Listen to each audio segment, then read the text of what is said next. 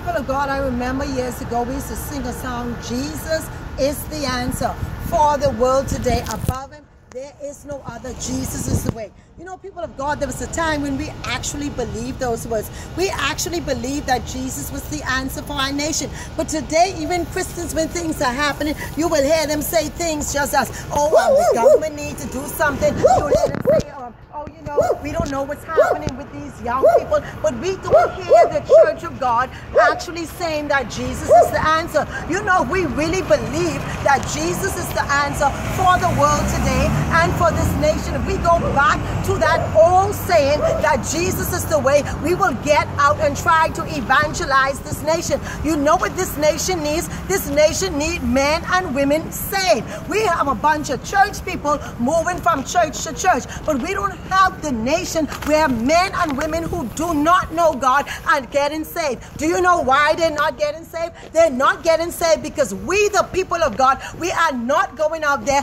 and witnessing and praying and asking God to bring souls to his kingdom. People of God, if we want to change in this nation, we need people's hearts to change. Only person that can turn a criminal into a human being and to do what's right is God Almighty. Only Jesus Christ can change the hearts of men and women. So we need to get back, and we as people of God need to realize that the government cannot do it, the judiciary cannot do it. Only the church of the Almighty God can save this nation. Now, if we really believe this, the reason the church is so weak is because the church is not living a holy life in touch with God. Now, if you are a child of God that's living holy, who really believe in the power of God and believe that Jesus is the answer, organize a small group and go out and start evangelizing this nation. If we don't save the young men and the women, the boys and the girls, they're going to grow up and they're going to terrorize this nation. That's what's happening. But if they get saved, they say Christians make good citizens.